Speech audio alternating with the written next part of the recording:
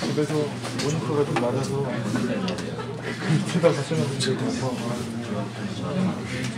그냥 빼라고. Okay, so then let's restart. Once your organization is global, you can develop a global business strategy. At PepsiCo, we have 400 plus brands around the world, but we've chosen 12 of them to be mega brands like Pepsi Soda and Lay's potato chips. These brands will have a global innovation platform and marketing campaigns.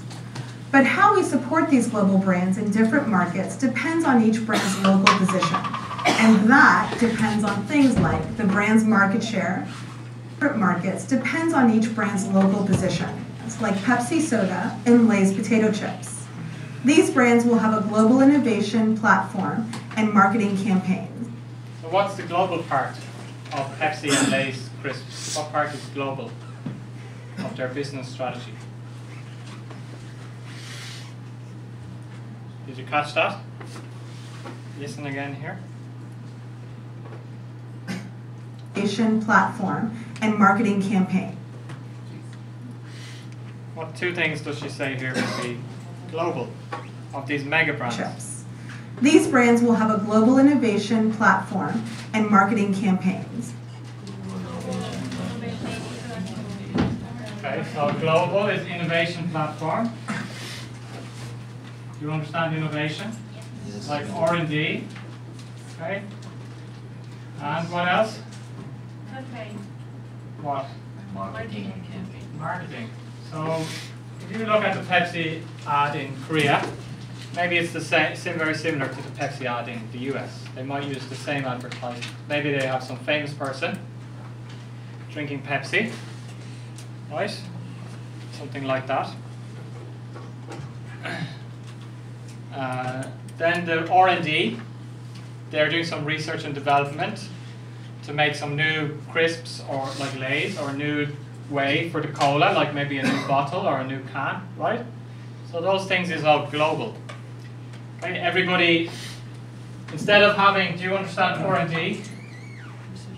Instead of having R&D in every country, right? Some, we'll look later in some place like L'Oreal.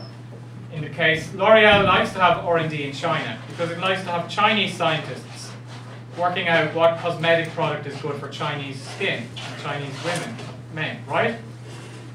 But most companies, R&D, they like to have global because it saves the cost, right? These people could be working on the same problem in different countries. But if we want to make a new bottle for Pepsi or a new taste, right? We can put the R&D all together in one country, like for innovation, okay? And the same for marketing. These, they call them global mega brands. They want to make some marketing idea which is used all around the world. So if you are traveling, you will see the same advertisement. But how we support these global brands in different markets depends on each brand's local position. Okay, then what are they going to do in the local market? It depends on the position of the brand in the local market, okay? And that depends on things like the brand's market share. Do you understand market share? Yeah. Right, so does Pepsi have a big market share in Korea? I think so. What percentage would you say is its market share in the soft drinks? 30%. 30%? Yeah. What about Coca-Cola? 70. Well, soft drinks include orange and Fanta and cider and all those things. 40. What percent do you think Pepsi might have in Korea? Less than 10? Less than Coca-Cola? Coca-Cola has double. Okay? So they have to look at their market share. The nature of the competition and Competition, right? Does Pepsi have much competition in Korea? Cider. What company makes cider? Chilsung, right? They don't have Chilsung in the US, okay, or in other countries. So maybe they have tough competition in Korea because of Chilsung, right? A lot of Korean people drink cider with their meal. What would you have if you go to eat samgyeopsal? Cider or Pepsi? Cider. Why? Why? Good combination. Like wine and steak. Samgyeopsal and cider. Okay. So they have to look at the competition The brand's growth potential. and the growth potential. Is it possible to grow or not? For example, suppose a brand has a strong growth potential but limited market share and tough competition in a local market. So imagine we have Pepsi. It doesn't have much market share and it has a lot of competition. But it can grow. There is potential. They could sell a lot of Pepsi.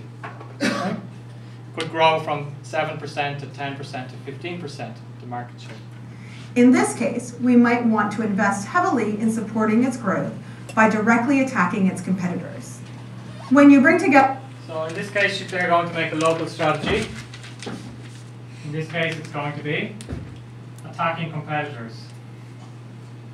So can you think of any strategy to attack the competitor?